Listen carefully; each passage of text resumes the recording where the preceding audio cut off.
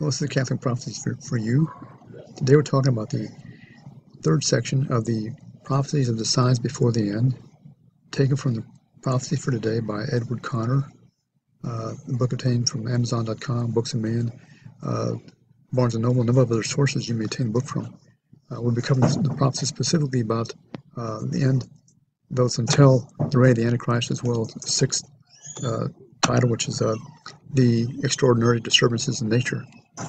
First, we describe the reign of the Antichrist, which states, "You have already been given a number of discourses on the reign of the Antichrist from a variety of sources, including Scripture. There are extraordinary disturbances in nature. The sixth sign of the end of the world will be extraordinary disturbances in nature.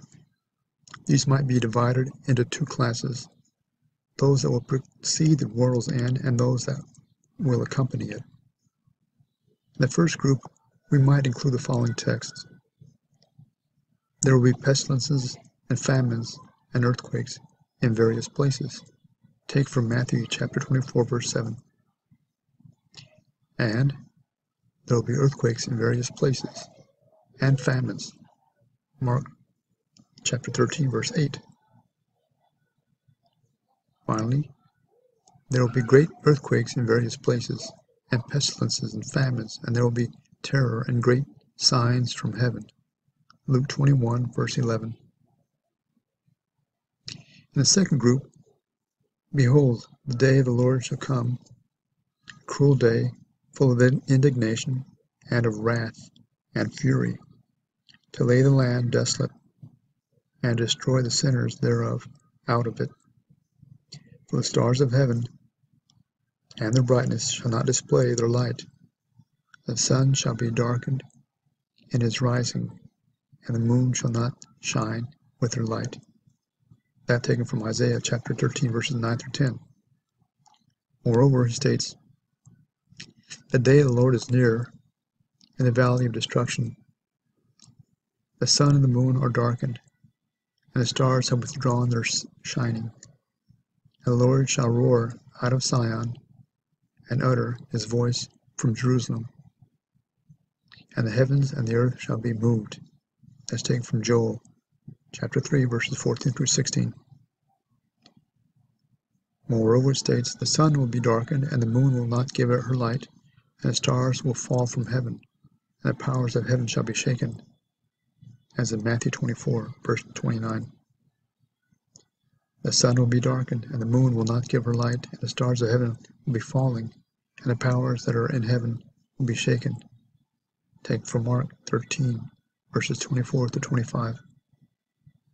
"And there will be signs in the sun and the moon and the stars, and upon the earth distress of nations, bewildered by the roaring of the sea and waves, men fainting for fear and expectation of the things that are coming on the world, for the powers of heaven shall be shaken."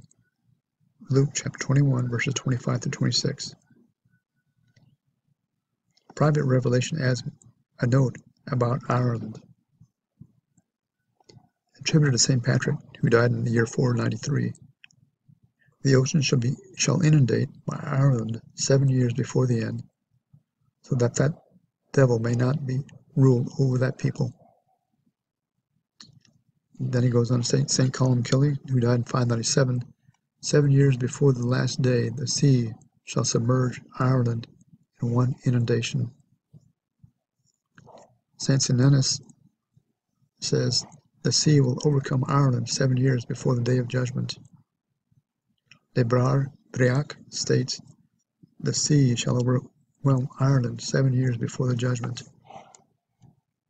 And finally, John O'Connell, who died in 1858, states, "Lest the deceptions, snares, and dangers of Antichrist should fall upon Irish, he promised to send a deluge over Ireland 7 years prior or previous to the burning of the spheres."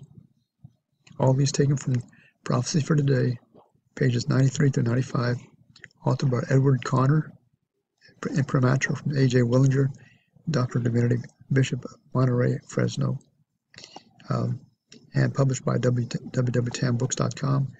The original version is 1956. They can be obtained from tanbooks.com, booksofmillion.com, barnesandnoble.com, or any of a number of other sources. Thank you again for listening to the prophecies that are contained in the signs before the end of the world, part 3. Thank you.